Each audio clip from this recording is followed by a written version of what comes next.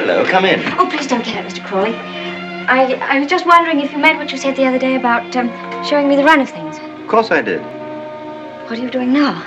Notifying all the tenants that in celebration of Maxim's return with his bride, this week's rent will be free. Oh, was that Maxim's idea? Oh, yes. All the servants get an extra week's wages, too. Oh, he didn't tell me. Can't I help you? I could at least stick the stamps. Well, that's terribly nice of you. Won't you sit down? Oh, yes, thank you.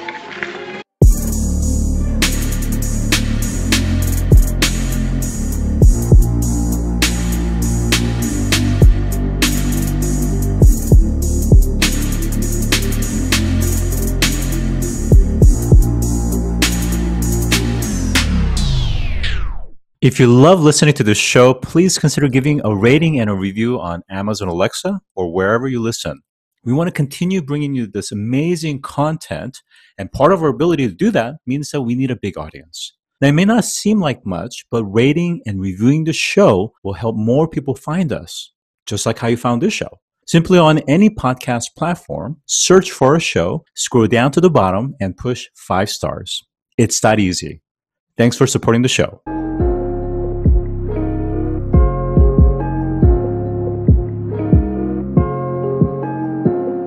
Today, I'm joined by Elena Morettini, who is the director of Globant's Sustainable Business Studio.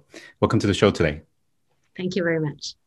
So, Elena, tell me about yourself and your background. Yes, I'm a geoscientist. I'm a woman in STEM, a geologist by background with a PhD in geochemistry, which actually makes it relevant and easier to face all the topics about climate change, being a geologist with chemistry embedded in my expertise or in my skills. And I've been working in the energy industry for about 20 years. I have been acting as vice chair for the European Union, shaping the scientific area for the union itself in partnership between academia and industry, and landed in Globant in November last year, where I became the director of the Sustainability Studio and initiatives that they created, passing through a quite relevant step on energy transition. So I have been leading the B20 task force on energy resource efficiency and sustainability. And that was my transition out of the energy world into the energy transitions into sustainability. You know, I love your background. And by the way, one of the things is, I'm preparing for another presentation, another speech. And one of the slides that I had prepared was that, in the last, not even 2 years, we had companies like Chevron, Texaco, Mobil in kind of the top 10 of S&P 500, and how those companies have dropped off the radar from the listing of the top 10 S&P 500. And you have new companies like Tesla and others that's taken over. So we're definitely seeing a lot of changes within the oil and gas industry. So I wonder, by the time you were transitioning out, what were some of the things that you were seeing? And I wonder how they're perceiving the necessity to adopt the likes of hydrogen as well as other forms of renewable energy. Yeah, well, I'm very passionate about all this topic of energy because I think that is key actually to the planet in absolute terms. So I have a thinking that goes all the way through energy transitions to the renewables and hydrogen assets that you're mentioning. I think that first of all, we really need to realize that there is a lot that we can do in greening the energy industry, and that is particularly important and relevant at the moment because we can still not do without natural gas and without oil. We can phase out carbon definitely, but the other fossil fuels are still in the need of transitioning. So what we really need to impose in terms of regulations and general culture and business, of course, is that all those companies, all the energy companies that still have assets based on fossil fuels do actually produce energy at almost zero emissions. This is something that we can do. I mean, we go to Mars. There is definitely something that we can do about capturing all or the majority of the emissions that we produce while producing oil and natural gas. So it is absolutely relevant that the cultural change within those industry not only makes them drift and shift towards renewable and new type of energy, including hydrogen, as you said, but also makes them produce oil and gas that is still needed within this transition and within this next 10 years until 2030, lowering their emissions down to almost an absolute zero level. Yeah, I actually like this conversation because I think sometimes when we speak with those that are just simply it's all or nothing, don't understand the nature of the complexities, right? So for example, in the case of manufacturing supply chain, there are a lot of pieces. I mean, let's take even an electric vehicle, for instance. I mean, there are many components that's going to be petrol-based, plastics and other type of composites and resins and so forth. So it's, to completely go cold turkey, it's just not realistic. And there needs to be a transitional period. And also the solutions that can come up to speed to substitute or replace those things in a scalable, lower marginal cost fashion. So there's a lot of issues to resolve. On the topic of hydrogen, I wonder, what are your thoughts there? Because, it's one thing to generate it from clean energy, but to store it and then transport it and then distribute it across the likes of Europe, South America, North America, it's not a trivial thing, is it? It's not a trivial thing. I'm not an expert on hydrogen, but I'm passionate about hydrogen being the most common element in the universe, and also thinking that as scientists, it's possibly one of those elements in terms of combustion that we still do not fully dominate. So it is very important that we keep on trying and that we keep analyzing how to produce clean energy through the different stages of blending with hydrogen. So absolutely fundamental that we prepare the entire natural gas network to be prepared for the mix, because the mix works and the mix can really represent the alternative for the future.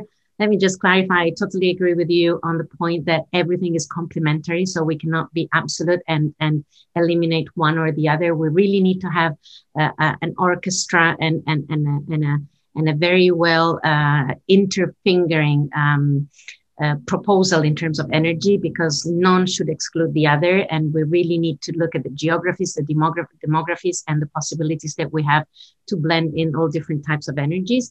And also, I think that there is what you mentioned about the elements. I have been developing a few, I think, new ideas in this respect while in Globant in the past months. Because I think that coming from a lab, I think that the lab is a very healthy working method. And the lab teaches us that we can produce things in a lab. So at the moment, the entire electric market and the entire clean energy market is based on some elements that may not have the cleanest way of being mined or the cleanest way of being produced. So in this respect, anything that we can synthesize in a lab through technology, and this is also the relevance of working for a technology company, but at the same time using the way of working of a lab, which is the trial and error, and finally the validation of the whole scientific process, is fundamental, because we really need to get around those critical elements, and we need to be able to synthesize probably even better elements if we want to go ahead and foster a clean energy industry. Because for the way we are based on natural critical elements, it's going to be very difficult that we can actually produce all we need for the enormous momentum that the entire electric market is actually living through. So we really need to focus on how we want to support the basis of this new market, of this new electricity, of this new way of producing energy in respect to the way we mine those fundamental elements. I'm really enjoying this conversation because it's much more, I think, at a deeper level than some of the other guests we've had. And the reason I'm enjoying it is there is a lot of chemistry, a lot of molecular aspects that goes into battery storage technologies. And, whether we're talking about lithium, iron, cobalt, or other types of precious metals, they all have different implications, both from a mining, to your point, and the externality costs through the mining, but also the way we manufacture them into different cells and units and systems, and then the end of life in terms of recycling. But let's pause here for a second. Let's go back to your day job here a little bit. First, tell us a little bit about Globant, for those that are less familiar with the Latin American development base that serves the US as well as the UK clients, and of course have a very large footprint within Latin America as well. Yes, Globant is a global company by now, global technology company, native technology company.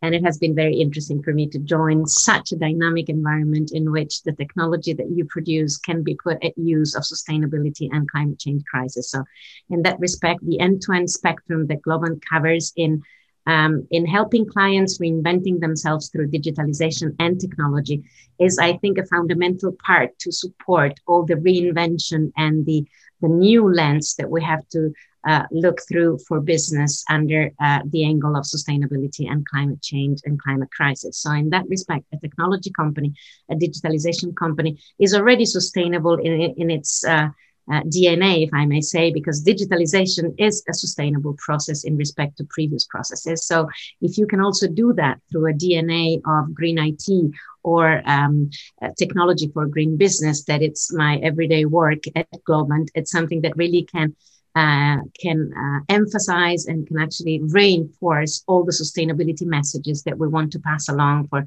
supply chain, value chain, the entire spectrum of industries and clients that have to go through this reinvention of their own business through sustainability. So in that respect, possibly technology and the technology that Globant lives day by day is contributing very much to the decade of action that the United Nations have actually stressed out as the period that we have left in order to try and be able to mitigate and solve the enormous climate crisis that we're living through.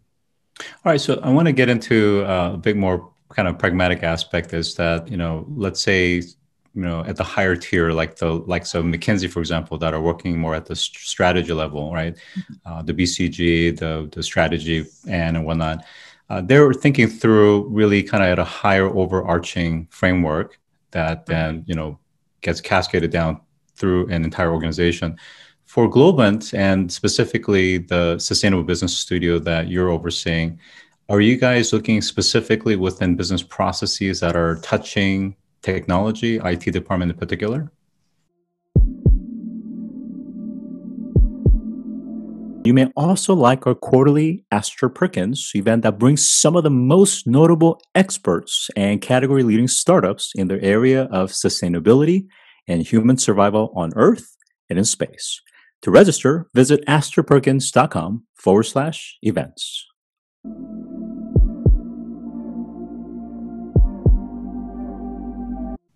We are, I think that, I hope that this is the correct way to answer your question. I think we have a very holistic offering in this respect. And this is because we do the content of sustainability and climate change through technology. But of course, we do also the basic and building blocks of technology need to be sustainable. Because as we know, we can digitize everything, but everything also has a carbon footprint, including the digitalization itself. And this is where I think that it's particularly interesting to be able to offer a sustainability services for our clients, McKinsey style as consultancy services, embedded in technology that comes along and accelerates the process and also finds creative and disruptive solutions for any type of client at the different stage of maturity in which they may be, because as of course you know very well, not everybody is facing the same phase or the same steps or the same situation in terms of sustainability and the approach to sustainability. So I think that Globant at this very moment in time through the studio is really able to offer an end-to-end solution or proposal to clients and that clients and partners.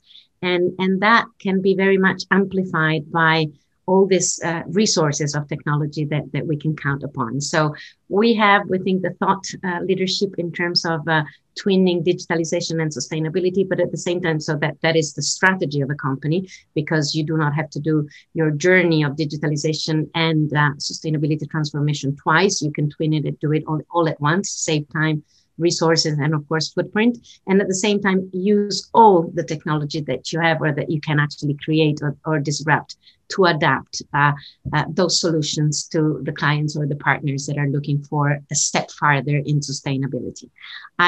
Let me just emphasize one very simple concept. I think that it has to be very comparative in respect to where we were.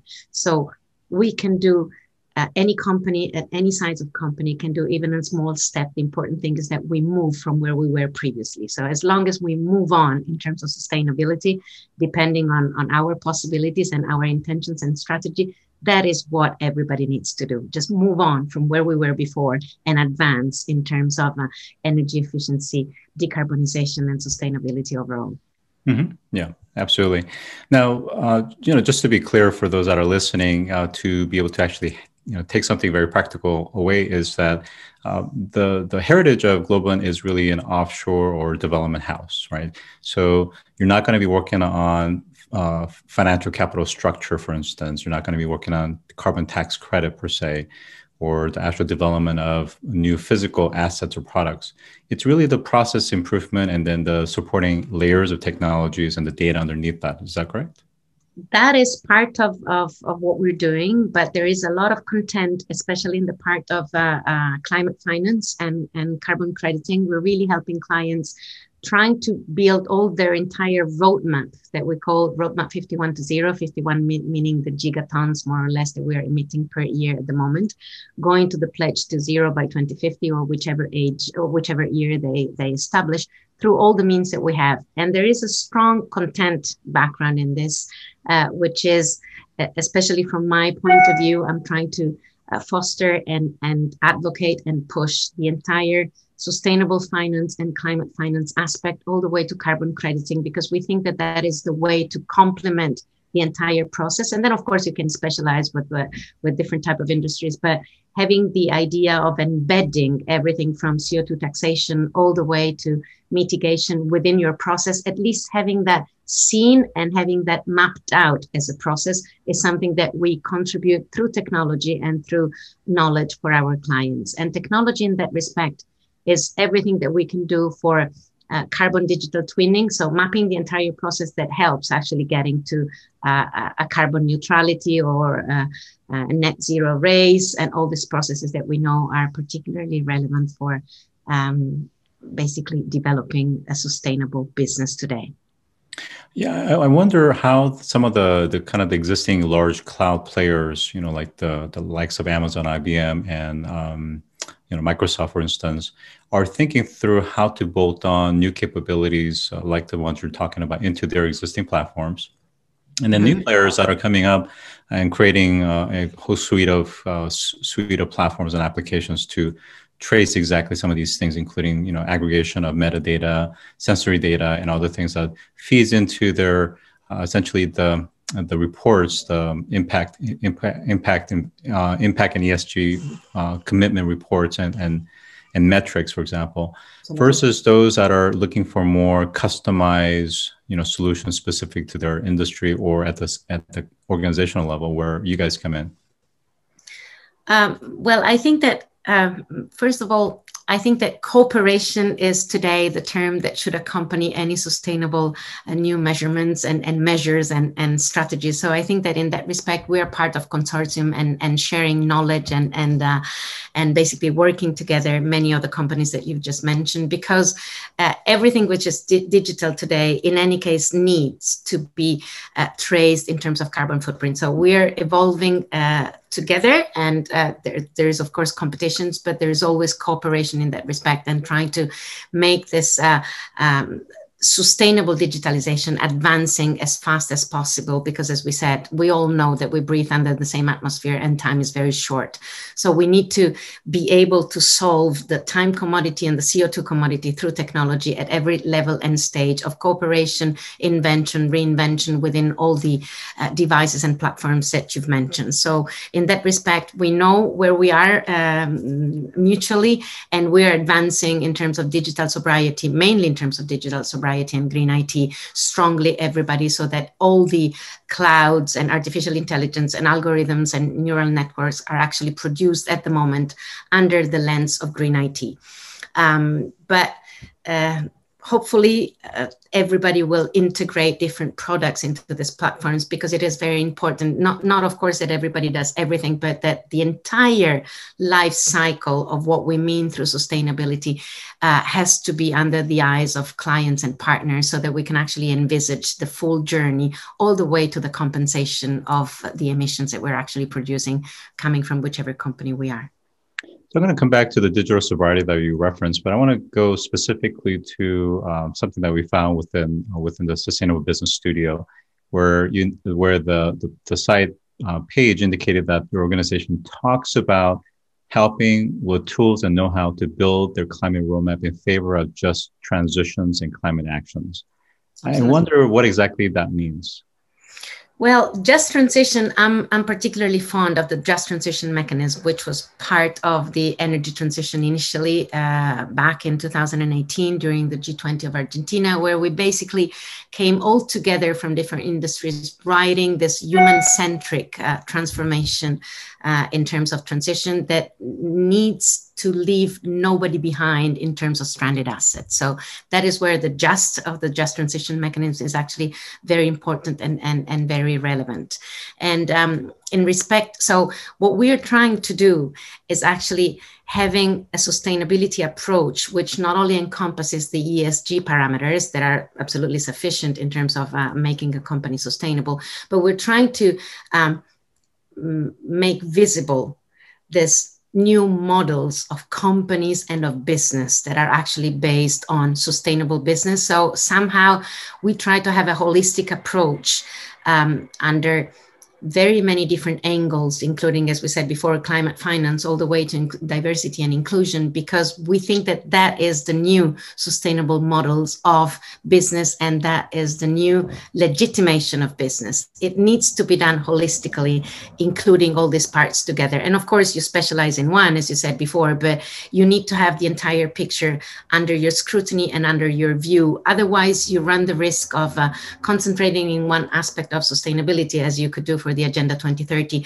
and basically disregarding others that will become automatically less sustainable. So I think that it is particularly important, even for a technology company, to have all this 360 degrees approach to sustainability in order to be able also to accompany and reinvent the business of your clients, making them aware of awareness is very important, awareness and readiness of this all entire new opportunity in front of them. You know, I think it's easier said than done. I mean, this notion of holistic, I mean, it's the way it should be from a kind of that, you know, normative versus positive statement. However, many organizations and firm-specific level, you know, make decisions based on profit versus cost, right? So you take the example of utility industry, for instance, they're not driven by efficiency, even performance to an extent. They're driven by policies and regulations, and particularly penalties, for example, or lawsuits. So how do you go about this holistic approach when either at the industry and the firm level, there's just kind of that resistance, you know, they perceive it as a cost center rather than a, you know, new revenue center? Don't forget to visit astroperkins.com to register for our next quarterly events. Past and current speakers include Damian Vaughn, former NFL player, Neil Gregory, Chief Thought Leadership Officer at the IFC World Bank, and many more. To register, visit astroperkins.com and click on Events.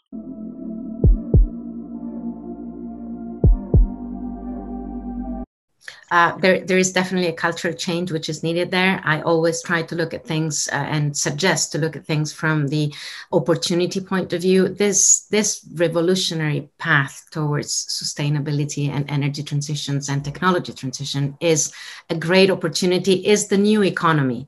So you really need to look at it as the opportunity that you have at the moment to finance your business. You will have access to way less finance if you're not in, if you haven't done all your homeworks in terms of climate due diligence. So there is actually an aspect of financing of your own business that will become, and it is already nowadays, we've seen it from the actions of very many and different governments at the moment. There is quite a big amount of money available there for those industries that want to make this transformation and want to participate to that. So of course there is a cost, of course there is a resistance, of course there is an attrition, and there is also a sort of frozen, we call it frozen middle management, that is not taking on board these new changes. But at the same time, we need to show the enormous opportunity behind it to move on economy to different type of models. And from those opportunities, the business will proliferate in a different way. It may sound like a very optimistic and sort of naive speech,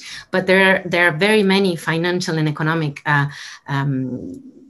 basis at the moment to know that the real stranded business will be the non-sustainable one. So it is time to take that step further and declare transparently your number, maybe even admitting your previous mistakes with a very transparent attitude, declare them, have them on the table, and put forward the strategies that will rely on financial and economic support to be solved. And I think we're definitely seeing that momentum within Europe, for instance, whether it's kind of the general EU bloc and certainly kind of the Nordic region. There's just a lot of momentum that's, you know, transpiring into policies and then into capital and to the very things that you're talking about, green bonds and other things that really, you know, gets at the weighted average cost of capital to your point, that affects the equity and the debt equation of companies' corporate finance aspects. Now, Europe, of course, is kind of leading a lot of this effort, but I wonder how that is from a reality on the ground within Latin America.